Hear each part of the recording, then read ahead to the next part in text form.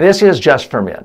If you, again, I don't mean to make sexist assumptions here, but I realize a lot of you have probably never had makeup on, or you've never done it yourself. My recommendation, you just got to get over it and realize all men, the most macho men you see in the action-adventure movies, they're all wearing makeup. Whether it's Arnold Schwarzenegger, Bruce Willis, Will Smith, whoever your favorites are, they're wearing lots of makeup. If it's good enough for them, it's good enough for you.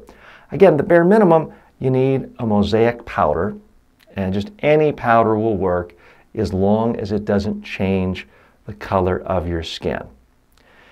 Now, you may be offered makeup if you go to a TV studio or a TV network. Say yes. Don't say, oh, I don't need it. No, take it. You're not impressing anybody by being so macho that you're saying no to it.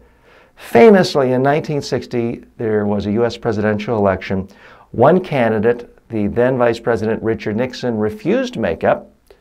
John F. Kennedy, the United States Senator, did take makeup. And by most accounts, people who saw the debate on television thought that Kennedy won the debate and looked so much better, more youthful, more vigorous. The irony, of course, was that Kennedy was in horrible health his whole life. Nixon was actually a healthier candidate, but he looked bad because he didn't wear makeup. So my recommendation, get some powder. If you're not comfortable going to a store, get a family member, a friend, a spouse to go with you.